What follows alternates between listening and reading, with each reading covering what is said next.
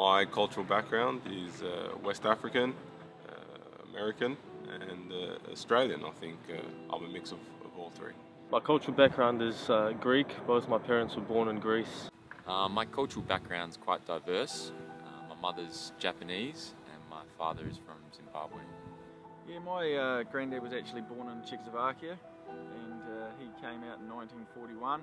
Well, first of all, I consider myself Australian, first and foremost, but my father is from Mauritius and my mother is German-Polish, both born overseas but emigrated to this wonderful country when they were younger.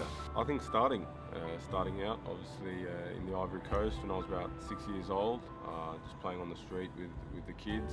We were over there on a bit of a holiday, and you know, that's probably the best memory I have, the first memory I have of just playing with a really old ball in a dirt bowl, really. And you know, football's massive in Africa, and you know, it's a big part of the culture there. Probably for me, the cultural footballing memories would have to be when I was at Faulkner Blues in Melbourne in the State League.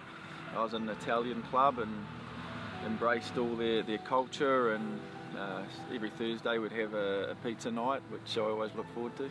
You know, football memories.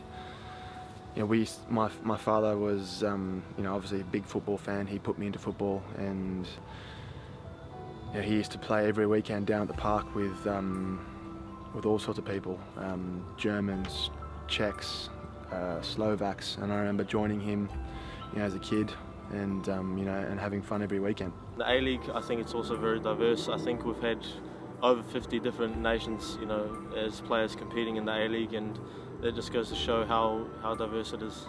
Yeah, I think it's diverse in a huge way, and certainly in the A-League, certainly at the Wellington Phoenix, we've got a number of different players from around the world, Costa Ricans, you know, English, Australians, and you know, we embrace it at the Phoenix. We love it, and we just try and take on as many cultures and experiences as we can, and make people feel welcome, you know, knowing that they're from a different country.